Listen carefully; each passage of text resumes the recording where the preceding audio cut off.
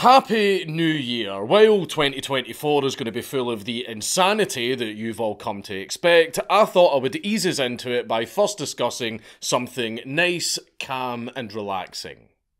Fishing. What is not to love about fishing? You've got the great outdoors, beautiful nature, peace and quiet, a good book, the chance to relax by the water and smoke some salmon, and the fish are a nice bonus as well.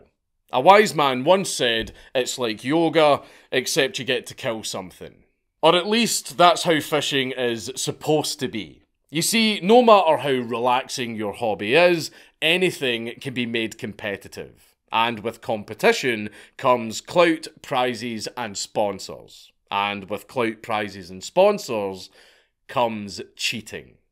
But Dankula, I hear you cry, cheating in other sports makes sense with doping scandals and whatnot, but how can you cheat at fishing? Well, it turns out there are actually a surprising number of ways that you can cheat at fishing, and we're about to get into all of them, because there was one man who pulled every single trick in the book to get to the top, reeling in money, fame and glory, but not fish, by any means necessary. Fishing's most notorious cheater, Mike Long.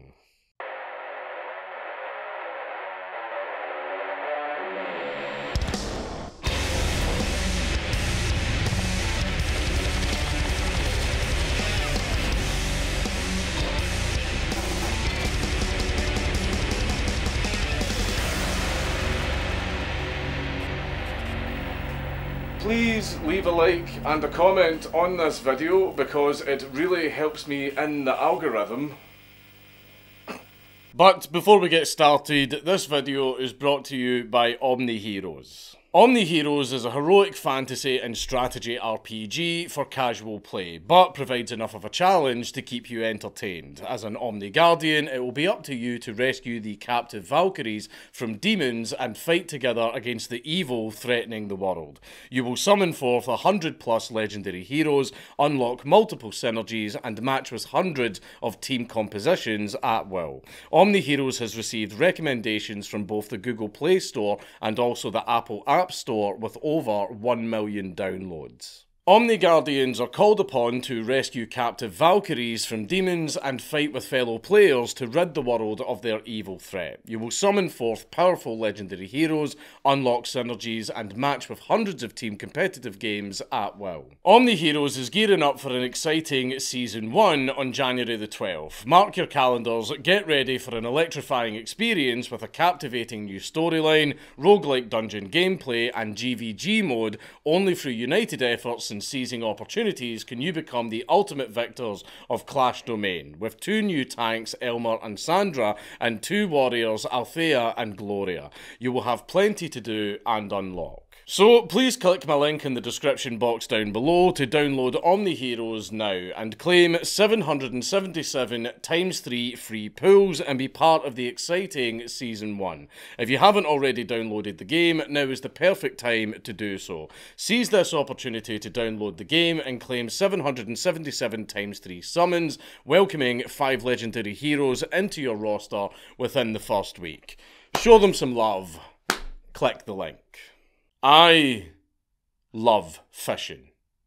I love fishing so much. I don't get to do it much nowadays, but I still love fishing. Fishing is supposed to be a relaxing sport, but when you introduce a competitive nature to it, things can get a little bit stressful.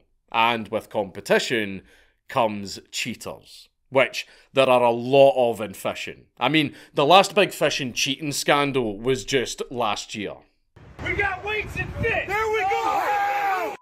The 2 men could face felony charges, fines, and possibly some prison time. Guys? Wow. There is nothing sacred anymore. I also personally was cheated out of first place when I took part in a juniors fishing event at Drumpellier Lochs when I was about 14 years old. And months after the event, it came out that the guy who beat me for first place actually put stones inside his fish. And he thought it would be a good idea to just walk around and brag about it, not thinking that eventually it would get back to me. The first place prize was actually a really nice fishing rod as well. So even though this was over 20 years ago, I'm still seething about it. But let's take a look at one of the most famous fishermen on the scene. The Tony Hawk of fishing, if you will. A man who was all over angling magazines, was breaking records left and right, and had fishing companies practically kicking down his door so they could sponsor him. What an illustrious sounding career. Shame it was all built on a lie. Allegedly. In the late 90s, Mike Long burst onto the scene of big bass fishing, and he took the hobby by storm. Taking the discipline very seriously, the secret to his success seemed to be an almost monk-like focus. Long was one of those types that worked alone and did not like his flow being interrupted, describing his process thusly. "I'll tell my family and friends that I'm on a blood trail. It means I smell blood and I'm going in for the kill. Not literally, of course, but that I'm serious and focused and ready. That's not something I can do when I'm fishing for fun with a friend." So, Mike Long really prefers fishing alone. We'll come back to that later. Say what you will about how extra he was about sitting on his arse for hours until a fish decided to nibble on his line, but Long seemed like a real fish magnet. In his heyday in the early 2000s, he claimed to have caught hundreds of bass bigger than 10 pounds, 82 bass over 15 pounds, and a 20 pounds 12-ounce chonker named Dottie, a replica of which was on display during an appearance by Kellen Ellis, the protagonist of this story, who we will introduce properly later on a podcast called Bass Talk Live. According to Bassmaster magazine, Dottie was the 10th heaviest bass of all time. Long was by no means a small fry in the fishing scene. He was quickly becoming the Tiger Woods of fishing. His hype had the entire bass community caught hook, line and sinker. Women wanted him, fish feared him. With all of Long's fishing success came a pretty bright spotlight. ESPN articles were written about him, and he was featured on the cover of Bassmaster magazine in 2001 and 2009, and he graced the front of over 40 other magazines. He also brought in tournament prize money left and right, totaling to around $150,000 after winning over 35 tournaments. Included in this figure is 2 consecutive $25,000 paydays for winning the Big Bass Record Club's largest largemouth competition in 1999 and in 2000. On the former occasion, Long actually took home $28,400 after also catching a bass that bagged him the prizes for 3rd and 10th place. So the organisers actually changed the rules in the year 2000 so that each competitor could only take home 1 prize.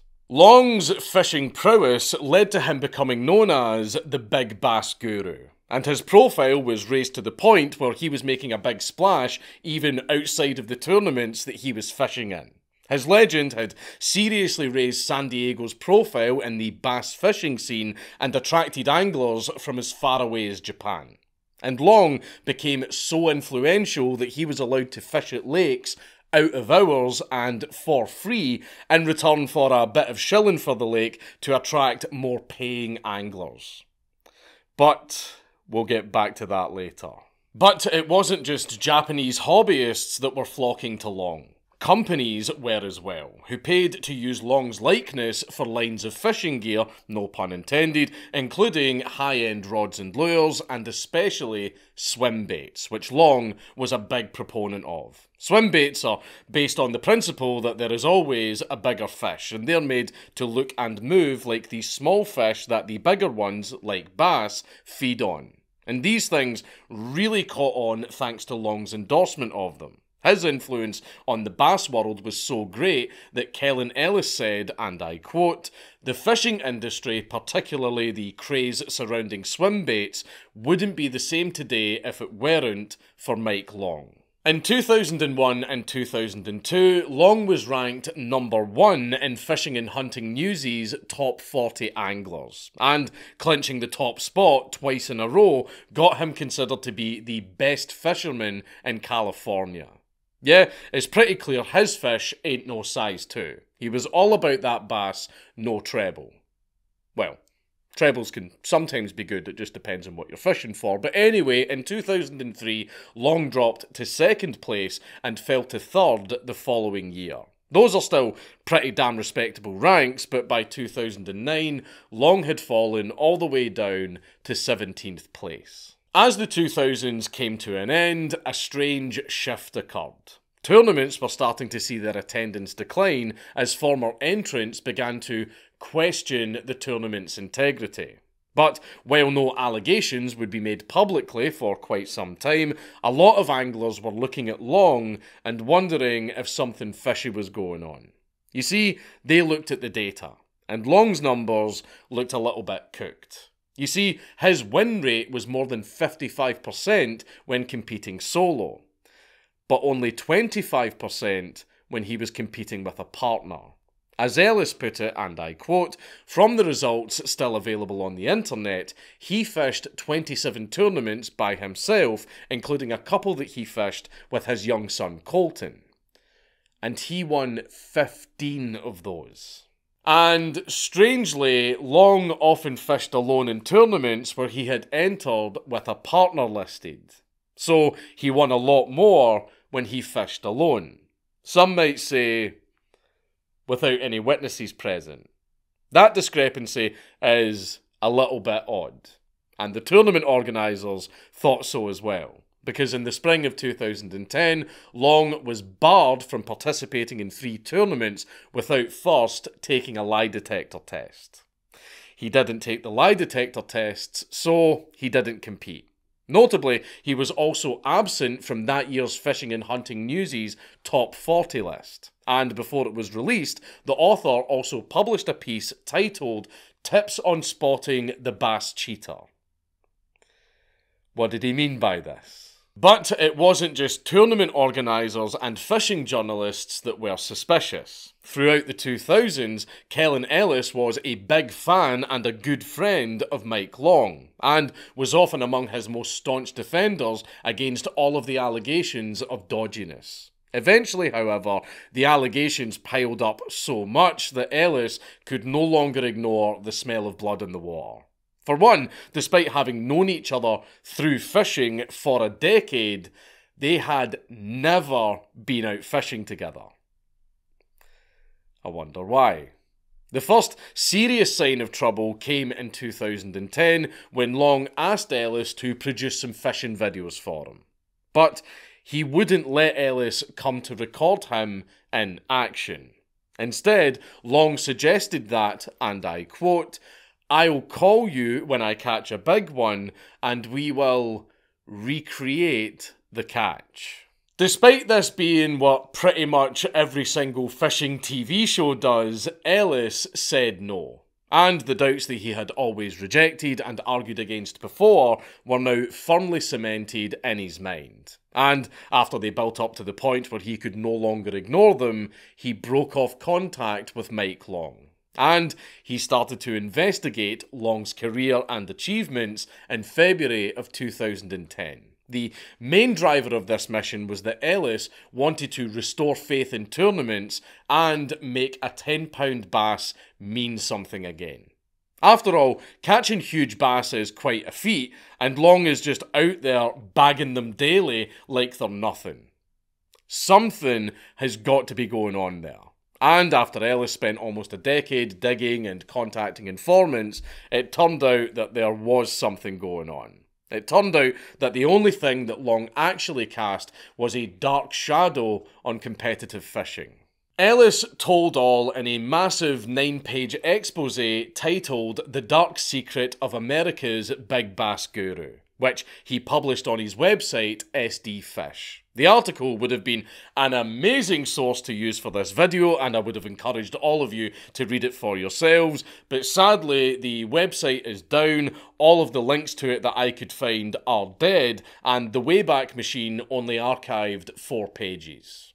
So that fucking sucks. So what did Ellis find? Well, for one, Long made all of his biggest catches while he was alone. Now, that doesn't necessarily mean anything by itself, after all, lots of fishermen are lonely, but it does mean that there were no witnesses to verify that Long really did catch those fish, and if he did, that he caught them honestly.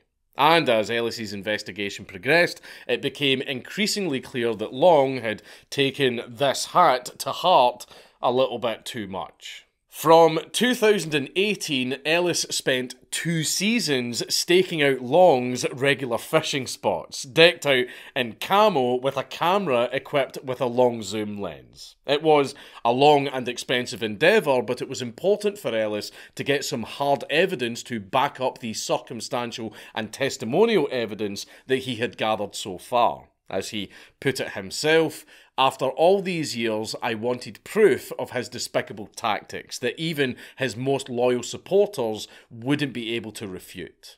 Proof that explained once and for all how Mike Long was able to get his hands on all of these massive largemouth bass. After the truth came to light, the attitudes of women and fish towards Mike Long became too varied and complex to be accurately described in an article.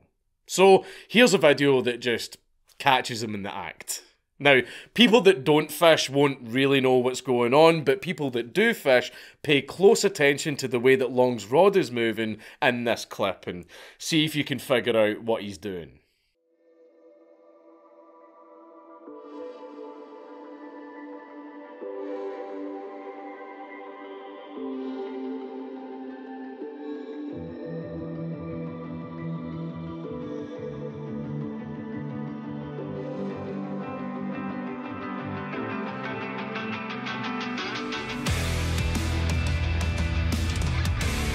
What's going on there is called snagging, which is a scummy method used by those who, never mind women, can't even attract a fish.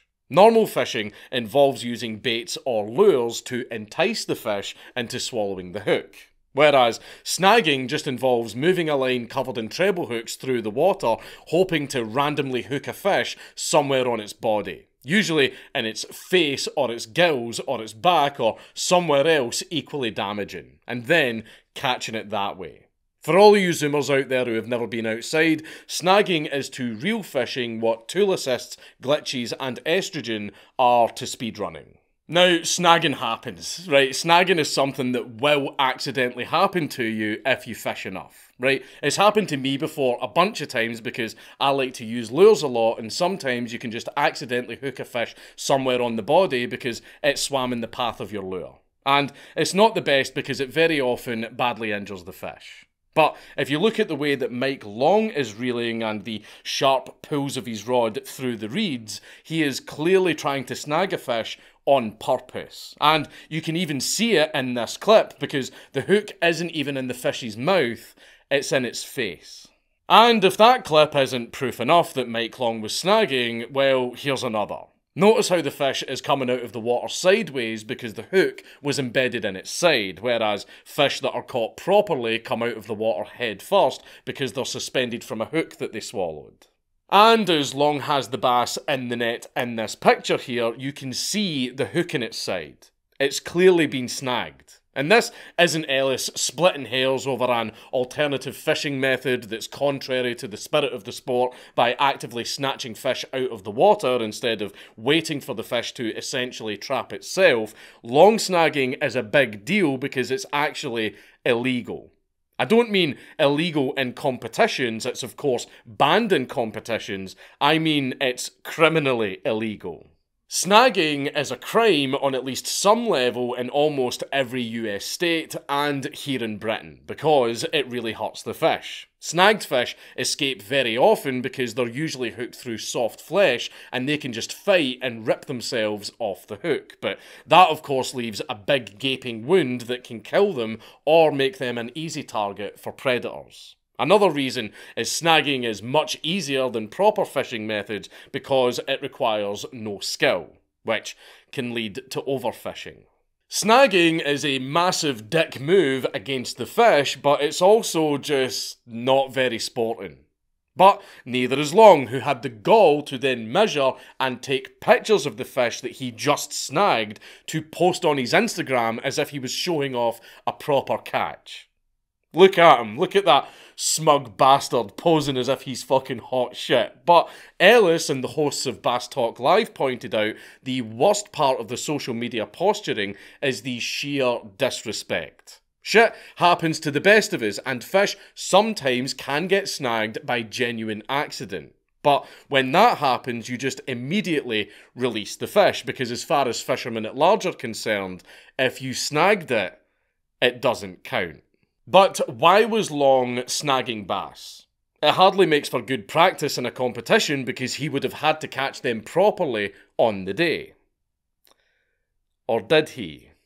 A former partner of Long's named John Kerr got into a bit of hot water with Long when his 13-year-old son Jordan spotted a large fish tank full of big bass in Long's garage.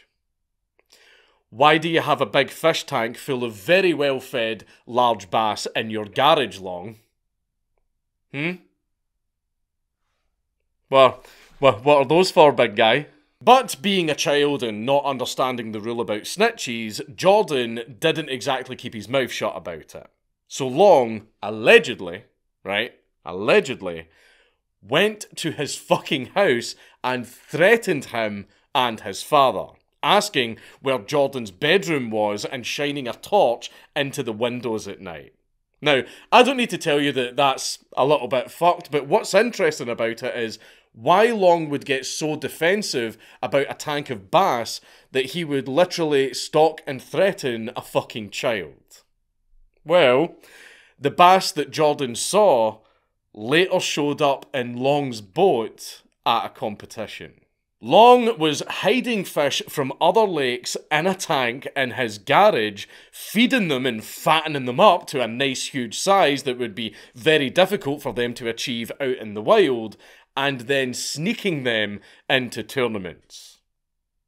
He blue-petered his fucking catches. Long really went to the trouble of illegally snagging fish, often doing so out of hours, which adds poaching to his list of crimes, hiding them in his house, and then sneaking them out to competitions, saying, "Here's one I prepared earlier," and then pocketing the prize money. And Long wasn't exactly subtle about it either. One tournament partner even turned around and pretended not to notice Long sticking his hook in a bass, and soon afterwards, a dead fish entered the boat. But why pretend not to notice, I hear you ask? Well, as you can probably guess from his behaviour with Jordan Kerr, Long was very quick to throw threats at his detractors, and possibly could have tried to carry them out. After a long day of fishing with a friend in the same area as Long, Kerr felt a wobbling as he drove home, and he found out that the lug nuts on his vehicle had been loosened. Other partners and lake staff who had called out Long on his bullshit also allegedly had their vehicles messed with. Imagine potentially killing someone because they tried to expose your darkest secret of being a shit fisherman. By the way, when I say that Long really wasn't subtle about blue-petering his bass, I really do mean it. He once called a friend to brag about catching a 13-pounder. Guess the weight of the fish that won him a solo tournament the very next day.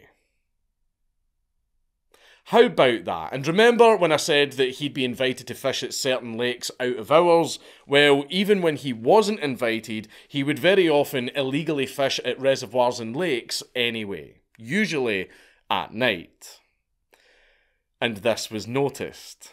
The size, shape and colour of the bass that he caught in lakes at certain competitions was often a bit off, according to a number of sources that Ellis spoke to. One of these sources was the assistant reservoir keeper at Lake Sutherland, Diane Dine, who told Ellis about a time that Long pulled out a record-breaking fish that didn't belong in that lake on the 11th of March 2000. And what do you know? He just so happened to be fishing at a different lake that morning. Just for those who don't know, the same species of fish can have subtle differences to size, shape, coloration, patterns, etc., depending on what lake or body of water they are from. They are the same species, but they've been separated for so long that subtle differences end up occurring. Essentially, evolution in action. Like, a brown trout from Loch Rannoch might have a greater density of spots than a brown trout from Loch Treig. They are both still brown trouts, but they have subtle differences where you can kind of tell that they are not from the same body of water because there is too much genetic difference. And anyone that knows one particular body of water for a long time can spot these differences. Diane Dine also said, and I quote, "That was the first time I had ever seen him up there. I have regulars that are there every week fishing for bass, and this guy comes up, spends 30 minutes out on the lake, and has a lake record." What? The way he did it, it was so wrong. Of course, at the time there was no way of proving it, but considering what has since came out about Mike Long, the story really seems to check out. And Long seemed to have a bit of a habit of just showing up to lakes and claiming records that guys who had been fishing that same lake for decades had never even come close to. For example, Long's 2002 record at Lake Poway. He did provide photographic evidence for it, except the photo was of a fish that someone else caught. Long also claimed that it was 2 pounds heavier than it actually was. Now, to be fair, Long did admit to it on a Facebook post in May of 2014, saying, and I quote, "For the record, many years ago I caught an 18 at Lake Poway and my 35mm film did not capture the bass. And Bill Rice, who was the editor at Western Outdoors, wanted a picture and I sent him one of me holding my friend's bass. And yes, that was wrong. Yeah, bro, I totally caught that big bass, but the photos just didn't come out, so you're just going to have to trust me, bro. Oh, you should have seen it was this big. Oh, it was massive and it was on my line. You've just got to trust me, bro. Fuck you. Fuck you, you little arsehole. You can't just pass that off as a little bit of a whoopsie.